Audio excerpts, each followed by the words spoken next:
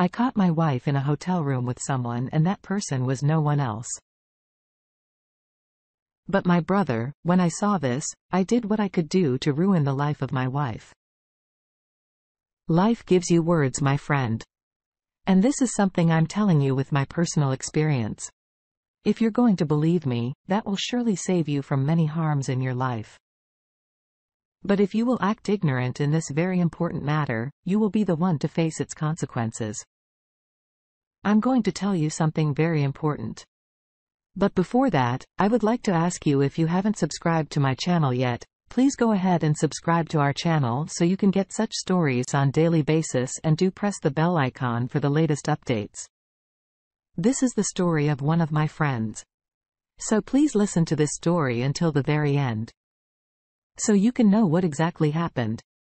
So my friend says that I'm telling you because I have faced pain in my life, and who is ever going to walk through my place? They have same marks on his soul and on his conscience. I'm warning you that life is a horrible thing.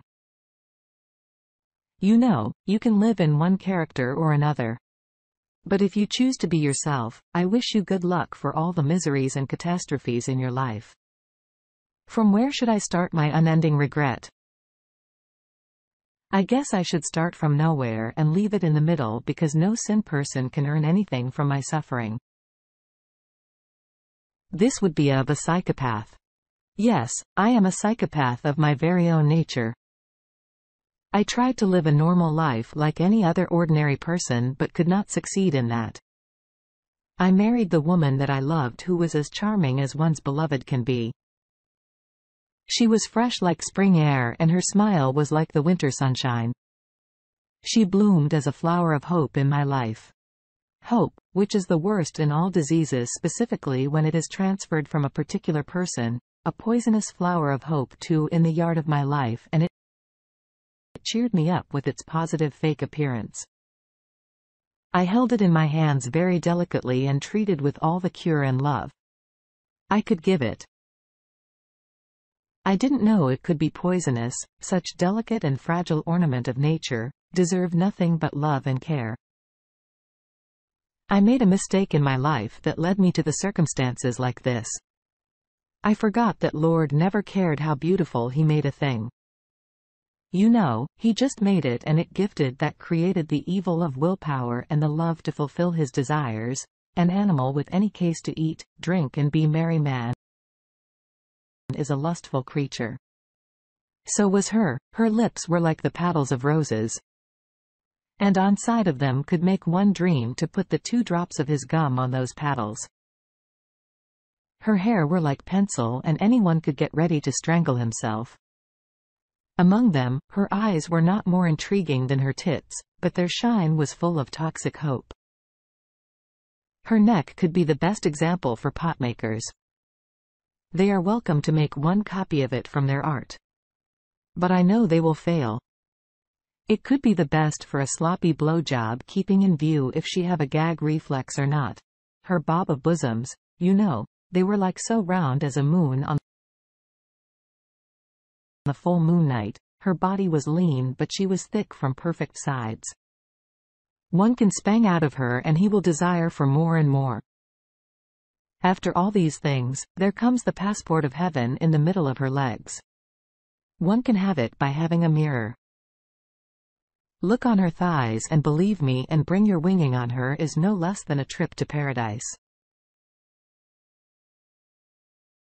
I'm proud that I have been there in that paradise, but now I regret she was submissive in her nature and I was dominant in mine.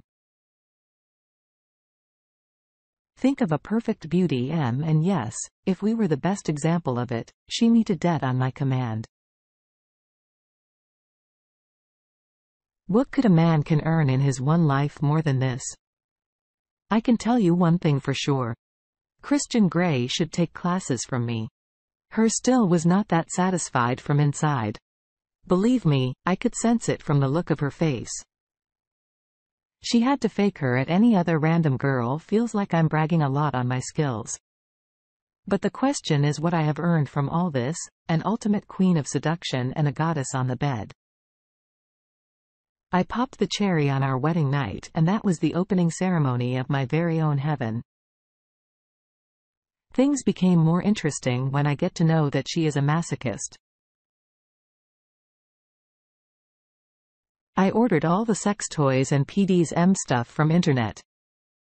I changed the lighting of my room and I fixed red bulbs in order to make it look like a brothel whenever it is required. When finally my parcel arrived, I did whatever I could to I tightened her legs wide open on the opposite sides of bed and then fell to the point where she got faint when she woke up. She told me that I fulfilled the desire of her life. I tried all kind of tortures on her once I started my foreplay with an ice cube going through all of her body and leaving it on the top of her. Click to melt. I tried it with the ice cream too. Jesus. It was fun to lick the cream on ice cream. Never tasted any better than that. In my life we were living in a joint family, so I had to keep all such things secret from the rest of my family. Obviously, who would like to tell his father that he is a slave of our woman's? I have a younger brother who was a year younger than me. All his focus was his workout. He was muscular guy, having all the qualities a woman can ever think of. He may not be skillful in sex like me, but he could please any woman he wanted to. I often ask him for the vitamin supplements and the medicine to increase timing. He helped me a lot in it. Sometimes I shared my personal stuff with him too. Once I went to attend an office meeting in Miami and I took my wife and brother with me because I was given enough travel allowance and they booked a suite for us in a well-known hotel too. That was it, changed my life forever. I never got to know that there exists some chemistry in my brother and my wife whenever I had a second thought like that. I ignored it, considering myself a close person. We were there for a week and I was on my work from morning till light noon. I trusted my wife and my brother that they can never betray me because I was loyal to both of them on the respective position in my life. They chose to betray me and they hit me on the place where it could hurt the most. They demolished the walls of trust around me. On the last day before leaving, I entered in our suite which was given to us. I opened the door and heard the voices of her moan for a moment. I thought no way she could be masturbating here while the brother is present in the same hotel room. I moved forward to the door and observed that there is someone else who is getting out of breath because of continuous struggle. I got worried because I knew that there is someone else digging a mine in my cave. I opened the door and saw my brother having sex with my wife in a missionary position. I saw them and they looked back at me. Their faces grew pale as they were caught red-handed. I closed the door and yelled at them, "Have a fun fucking cheaters." This was nothing but a devastation of my whole personality. I was continually thinking for a revenge in my mind for both of them. I booked another hotel room for spending that night. I went there and I checked all the documents and stuff. After a while, an evil idea came into my mind and I made arrangements to execute my idea. I checked the expiry date of visiting Giza and I made arrangements that it was the one day after our arrival at home. I cancelled the tickets and made them suffer. This could not buy revenge. So I did. Was that done? I took help from one of my colleagues working in Miami and told him all the story. I offered him money to execute my friend and he accepted my offer. When I came back to my own town, my friend filed a case against them in court that an illegal couple is living in a hotel suite which is becoming a threat for people living in that area. They have no nationality and they might have committed serious crimes in any other area of world. Giving hostage to them without any legal documents would not be less than a threat. The court approved his statement and lived in jail for a year after a year when they deported them to their hometown. I divorced her and made her to leave my house immediately. I'm in peace for the village I took, but the fire of being cheated is still burning my inside.